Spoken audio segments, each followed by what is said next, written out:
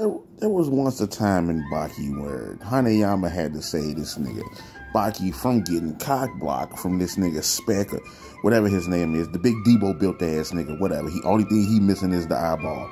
But what he had no clue is that Hanayama just happens to be a 19, 20-year-old steroid-taking ass nigga, and you can't explain it to me any otherwise.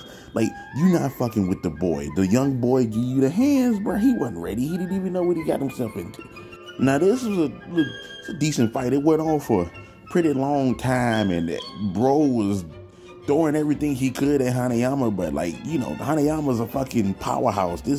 This dude, first of all, I had no idea when I first seen the motherfucker that this nigga's like a teenager or a young adult, whatever the fuck he is. He's a young motherfucker, and he's the leader of Yakuza. So it just fucks me up, bro. One, the nigga too damn strong. He just taking so much shit, too much shit. Like, he just does whatever the fuck he want. But that's not the part that got me. The part that got me is this shit.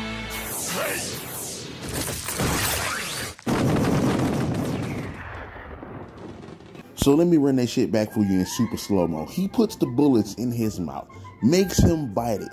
It explodes, right?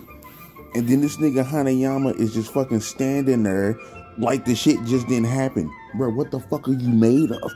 And the expression on Spec face, I would have, me personally, I'd have got the fuck out of Dodge. This nigga just took like 5 or 6 bullets in the mouth, in his head, and the nigga can still punch me in my shit.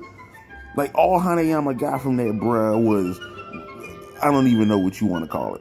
I don't know what the fuck you want to call it. But bruh's missing his jaw. He like Jack without the pickle, nigga. Like I said before, I'm glad these niggas don't exist.